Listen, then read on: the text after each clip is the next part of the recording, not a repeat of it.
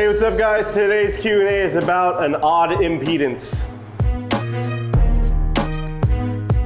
All right guys, so like the intro said, here's the question, and this is from Nick from Facebook. What kind of amp do I use if I have an odd ohm load? An odd ohm load.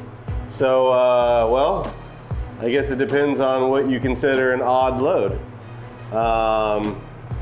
This kind of question typically winds up coming up when you look at like a JLW7 and they've got dual, 1.5 ohm coils.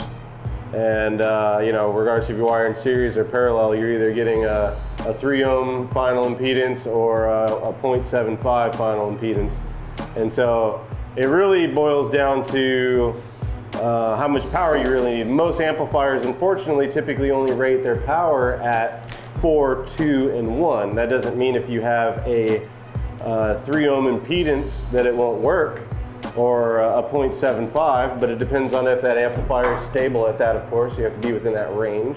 All right, so here's a quick example for you. We got this dual 4 ohm woofer wired down to a 2 ohm final impedance, and we take our multimeter here, and you can see that we're getting 1.4 ohms. And so this is pretty typical of most woofers.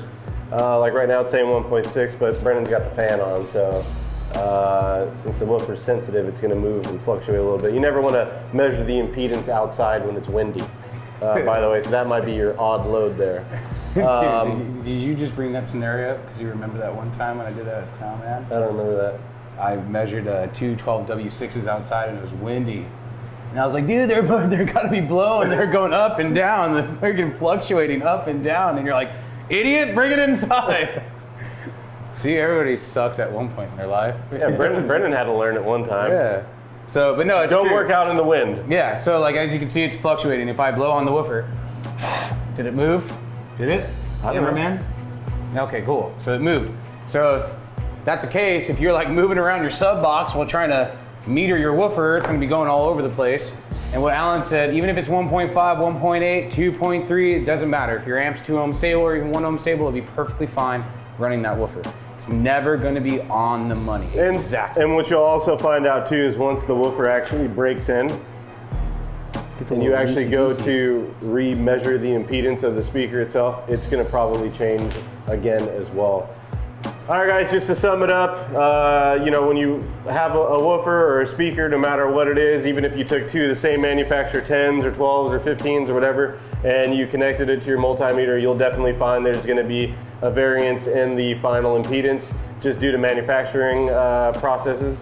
Not only that, but just because an amplifier says it's 4, 2, or 1 ohm stable doesn't mean that it won't play at 3 or 1.5, etc., or 8 ohms.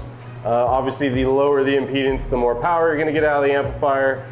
The less impedance, the less power. And so where your amplifier is probably not going to tell you what it's going to put out at 3 ohms or 1.5, you're still going to know that you're going to be kind of in the middle between 1 and 2. So you can kind of probably use a calculator on your phone and kind of get a rough idea, right? Yeah. So that's what I'm going to leave you with. Comment below. I want to know what amplifier you might have or you're choosing or whatever woofer you may have as well.